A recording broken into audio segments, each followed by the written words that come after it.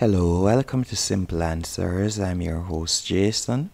In this video, I'll be showing you how to save PDF on iPhone from Safari. First, let's go into Safari. And here is a sample PDF that I was looking at. Now to save it, you'll simply tap on the box with the arrow pointing up, the share box right there.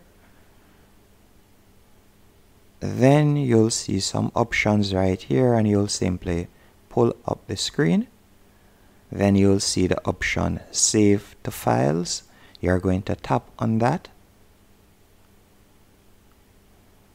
And from here you can either tap on the folder icon right beside Save in the top right hand corner to create a new file, or you can simply tap on My iPhone right here, for example, and you can select Downloads if you would like to save it in Downloads, or you can save it on iCloud Drive if you like.